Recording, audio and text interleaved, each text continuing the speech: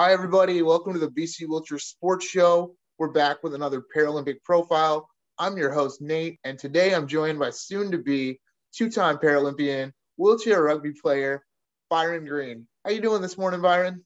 Doing great. Thanks for having me on, Nate.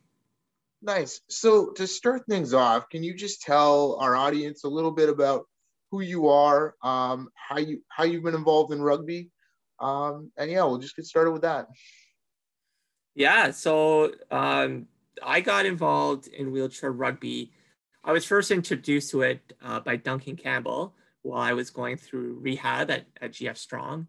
It is kind of a cool story in that Duncan was one of the four originators of the sport, four guys that created it in Manitoba. So, and he was my rec therapist when I was going through rehab. So he introduced me to a lot of recreational activities, but of course he threw in wheelchair rugby because he always had that slight motive of helping grow the sport Oh, absolutely.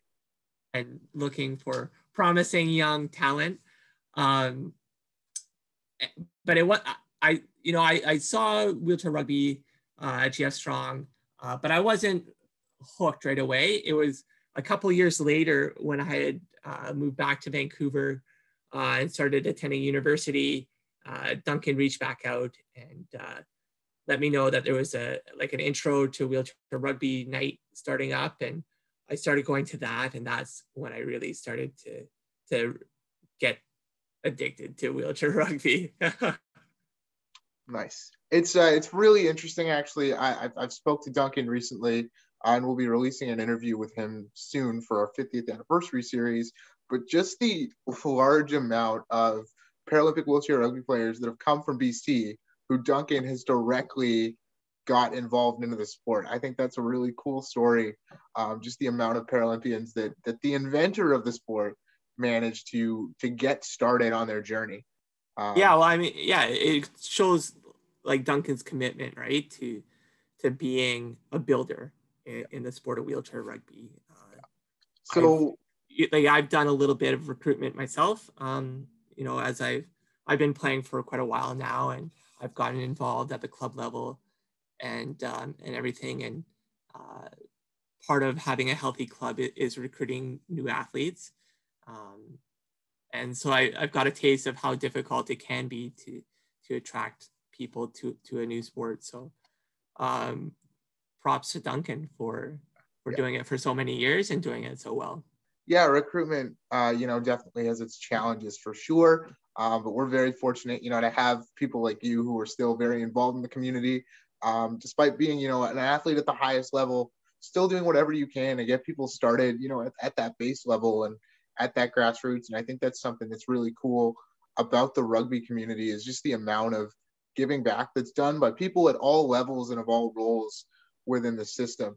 But now to center things back on you, you said you really got into the sport when you moved to Vancouver. And I know you moved out here at a time where wheelchair rugby specifically high performance wheelchair rugby was really booming in this area.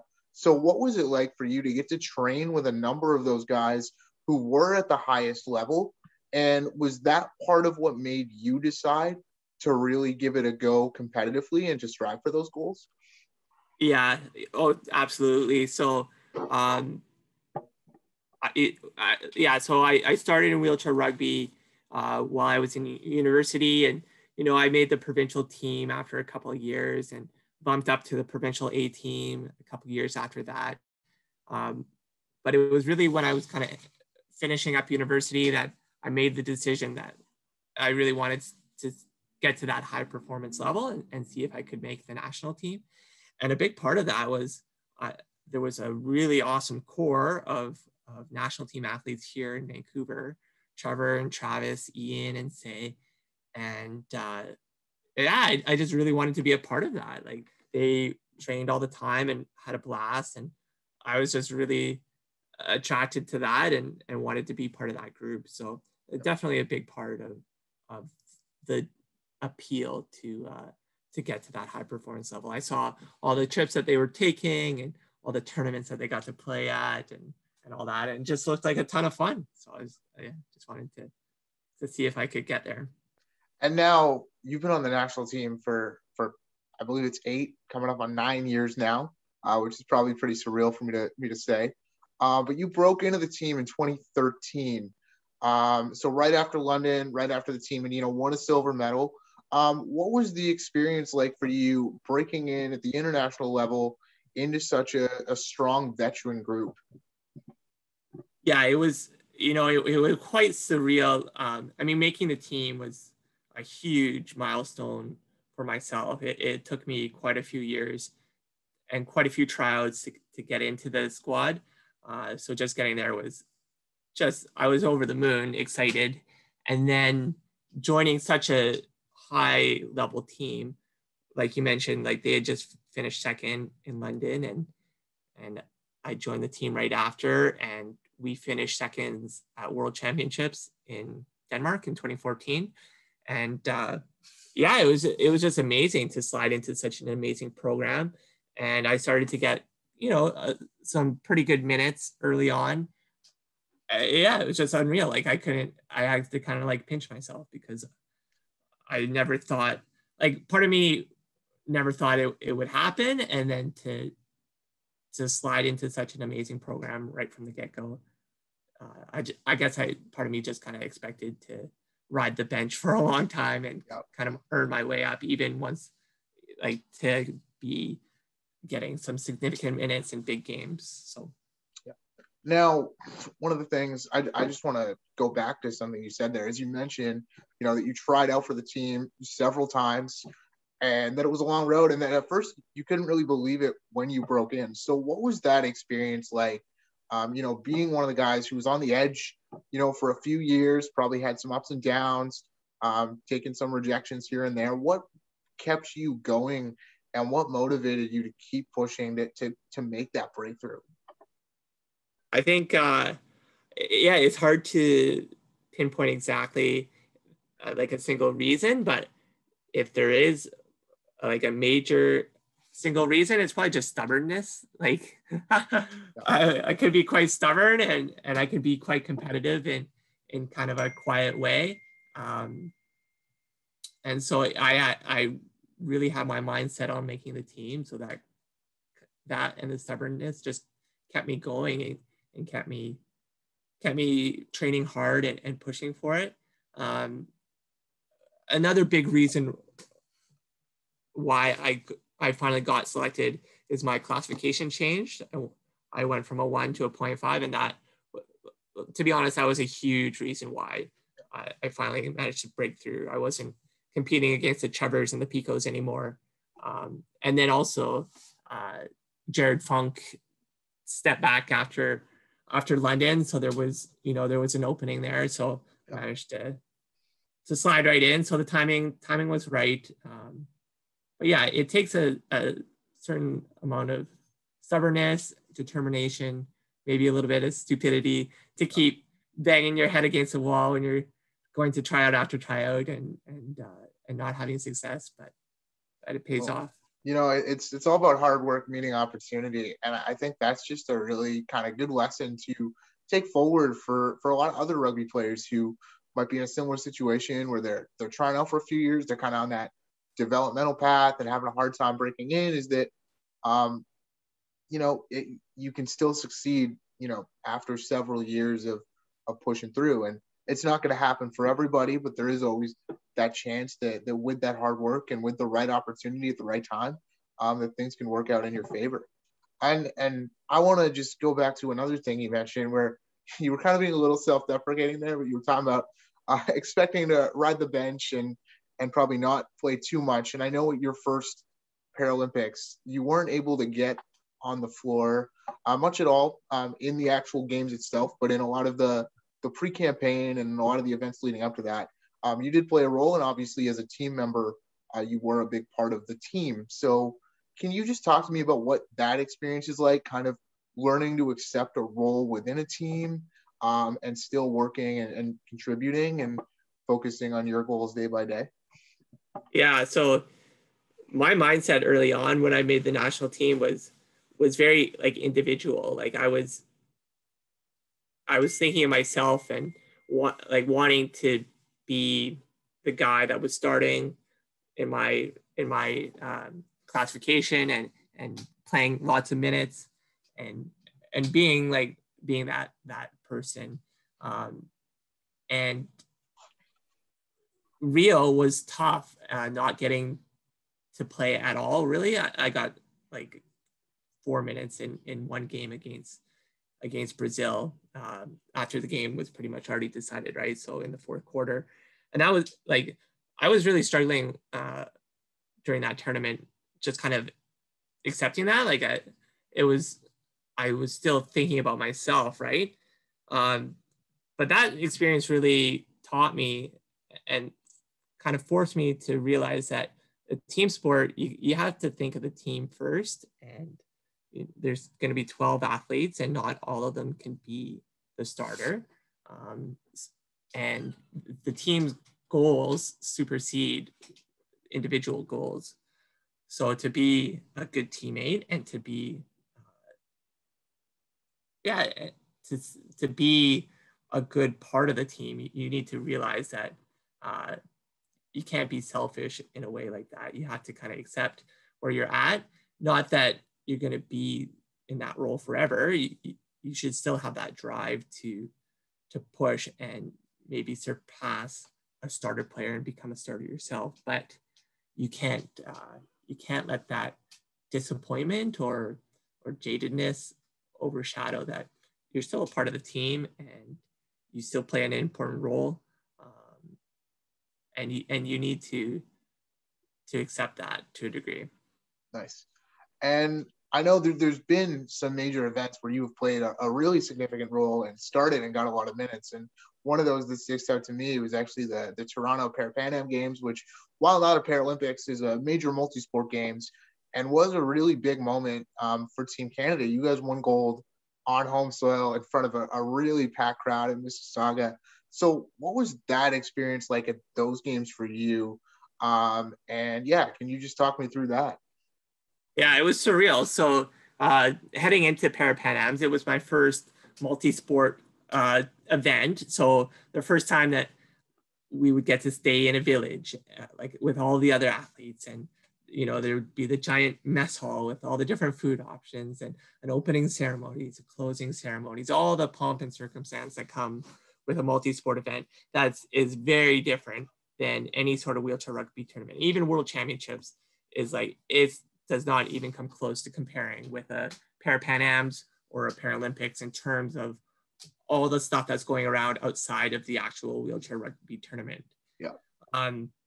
So obviously I was super excited going into that.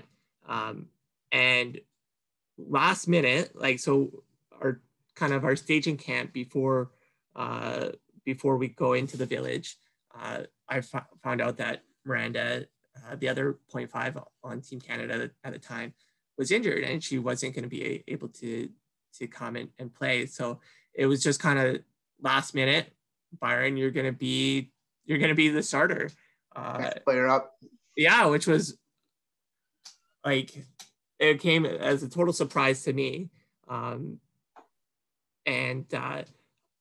Yeah, it was just crazy to get to play a ton of minutes and help our team win. It's hard to describe the feeling playing in that final game against the US. I had a bunch of family in the audience from Ontario that had never seen me play before, and to start that game, we went down by like 5 points, like really quickly. And I was on the court while that was happening. Yeah, it was just kind of a reversal from that big London game that, for anybody who's been watching all of our episodes, that Trevor discussed in the previous one. Yeah, it was just a total stomach dropping moment where this game is slipping out of control so fast, and all the momentum was on the US and they were fired up, and we were just kind of deflated. And I was playing on the 3.5 to 2.5 when that was happening. And then we came out with a high-low, and I was still on that. And we started to kind of stabilize. And it was, I think it was right at the start of the third quarter, we threw on our 3-5-2, 1-5-1, and suddenly like we had like 3 or 4 quick turnovers, and it brought us right back in the game. And the crowd was going crazy, and there was some USA chants earlier in the game, and the crowd started chanting Canada, go, to kind of overpower the US fans. And it was just, yeah, it was just such a wild experience. It's the kind of experience you dream of as a kid, right?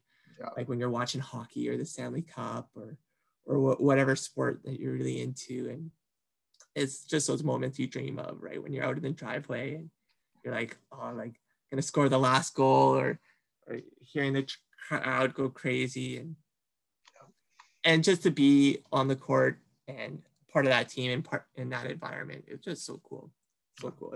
It's like, it's everything you dream of when you're thinking of trying to make the national team and represent your country. So nice. So super, yeah, it's a really cool memory that I'll cherish. Yeah. And now, speaking of representing your country, it was just made official yesterday that you will once again be representing Canada at a Paralympic Games. You'll be going to Tokyo with the team. So talk to me a little bit about what that means to you and what you're most excited about in your second games. Yeah, it's a huge honor to represent Canada and to be selected as one of the 12 athletes that get to play wheelchair rugby for Canada. It was a big battle, right? This year there was 14 athletes that were all vying for that spot for the last couple of years, and everyone really put in a lot of hard work and put their best foot forward. And I'm sure the coaches had a tough time narrowing it down to 12. So I'm super grateful to be one of those 12, and props to all 14 of us that really pushed each other hard to be the best that we could be. And yeah, going into Tokyo, I'm just excited to play the tournament. There's 5 teams really that could win a gold medal at this games, and I don't think that's ever really been the case at previous Paralympics with wheelchair rugby. The depth of competition is really starting to grow across the world, which is awesome to see and awesome for the fans, because it just makes every game more exciting when they're close. It's not so great for Canada because we used to be one of the teams that were always at the top, but now we just have to work a little bit harder for it. Yeah. Which is, I guess, it's fine. It makes you earn it a little bit more. Yeah, so super excited just to play in such a competitive tournament. It's going to be interesting with all the COVID restrictions. We're not quite sure what it's going to be like in the village and what the experience will be like compared to Rio or previous Paralympics.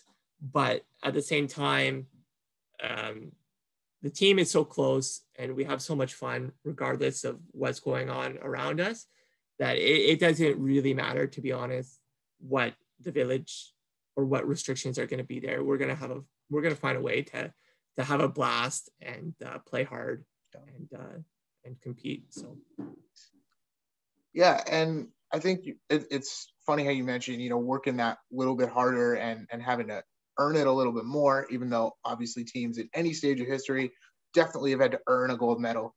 Don't get me wrong there.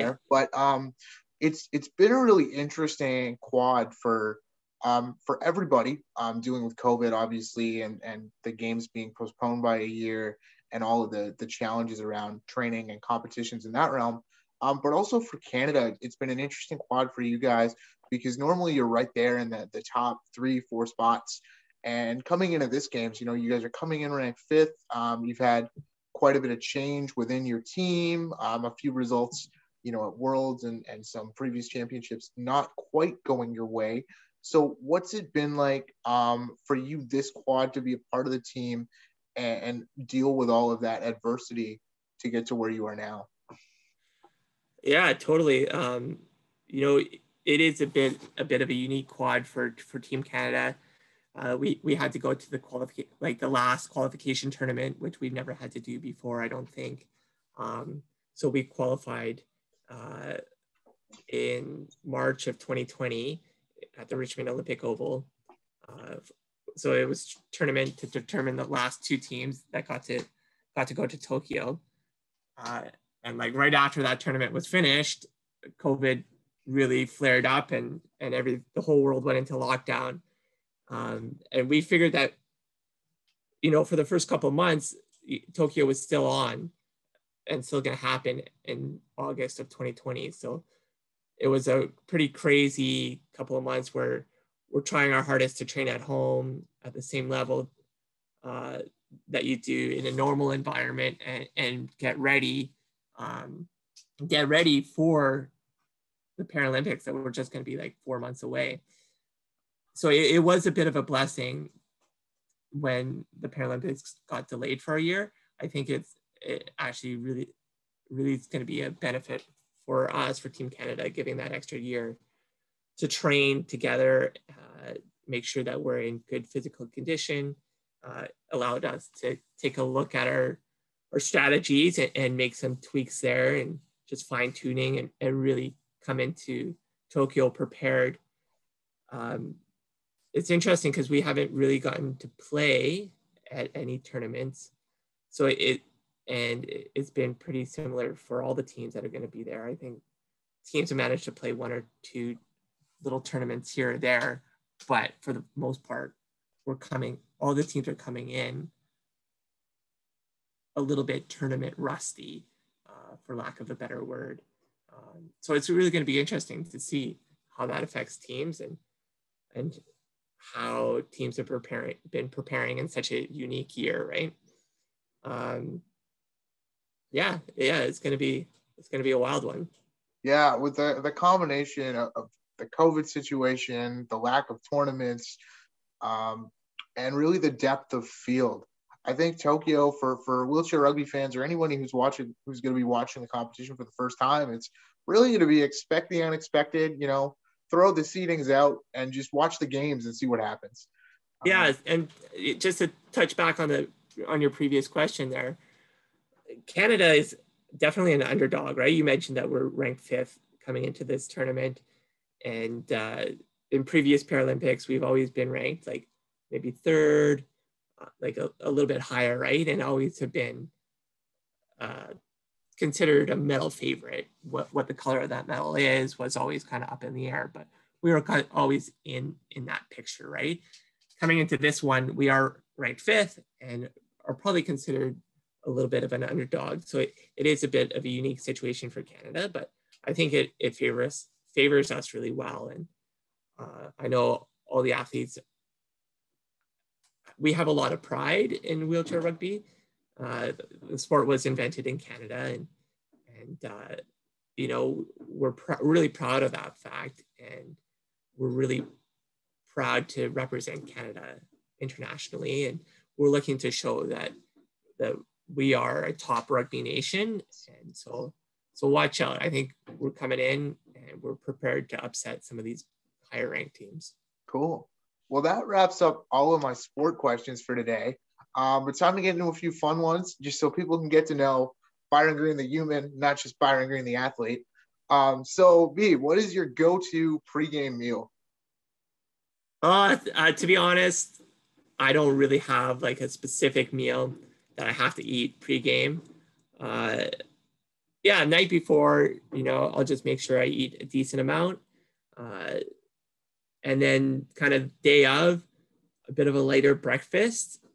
Usually like an oatmeal is always a great option if it's available, but I'm not too picky. And then kind of like right before the game, I like to go in with a bit of a lighter stomach, and during the game, if I'm needing it, you know, Gatorade and fruit bars are always a great way to go. So yeah, so nothing too particular. If you had to compete in another Paralympic sport on the program, what would it be? Ooh, that's a toughie. I've tried quite a few other Paralympic sports. Uh, yeah, I think if I was gonna, it would be nice to do tennis. I probably don't have the function level to be a Paralympic level for tennis, but if I did, I think that would be a lot of fun. Cool. Do you have any pregame routines or superstitions? Yeah, so that's an interesting one. So we go through quite an extensive warm up with Team Canada. So that kind of takes care of like that part of the pregame routine because we all kind of do it together. There's little moments where you can add individualized elements to it, but I think where that pregame routine really kicks in for each athlete is when we're strapping up, getting ready, like in our locker room. A lot of guys will have headphones on and they're in a very specific mind space, getting themselves focused and whatnot. And I'll take that opportunity to do that as well, especially when another great moment is like when you're lining up to enter, to really start to dial in that way and get into that zone. And then you see other guys in the locker room where they're joking around and laughing and that's part of their pregame routine. And I'm kind of a mix of both. I like to banter with the guys as we're getting ready a little bit, but also I'll take a few minutes here and there to kind of go over our game plan and what I'm going to be doing specifically on the courts, just to kind of really get focused in. The joys of team sport. You got a good mix of different personalities. All right. Another fun question. What is your ideal off day? So say you have a day off from training, a day off from any of that stress. What is one of your favorite things to do? I know you're quite the family man, so. Yeah, favorite thing to do is probably go on a bike ride with the family. Something pretty relaxing and just have a day where I don't have any commitments and just kind of go with the flow for the day. But getting out on the bike is always a ton of fun. Hanging out with our little guy is always a blast too. So cool. Yeah, something just cash. Nice. And to wrap it up now, is there anything about you or about wheelchair rugby that you'd like to share with our audience before we sign off? If you've never watched it, give it a watch because it's a blast. It's one of the sports that is really spectator friendly, I find.